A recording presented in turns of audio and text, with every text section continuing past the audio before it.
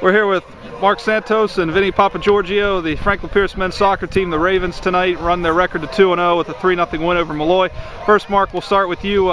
First goal in a Franklin Pierce uniform turns out to be the game winner. Just talk about getting that goal and getting the team off to a good start.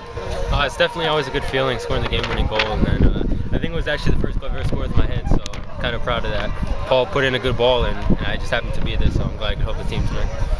Vinny, you get the shutout here, and the D played well in front of you tonight. You made a couple saves there. Just talk about the defensive play tonight of the team. Defensive play was great. You know, they kept a lot of shots at bay. Not really that many services in the box, and I just credit them for everything they've done. So, thanks.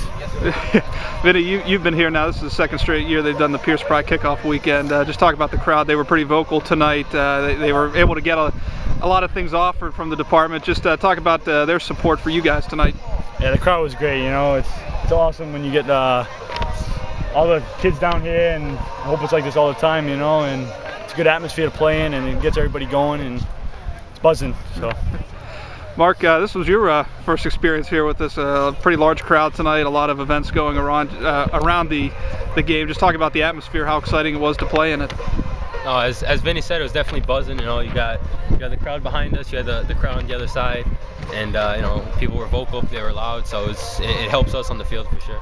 All right, guys. Hey, congratulations on the win, and we'll talk to you here next week sometime. Thanks a lot. Thank you. Go Ravens! Yeah.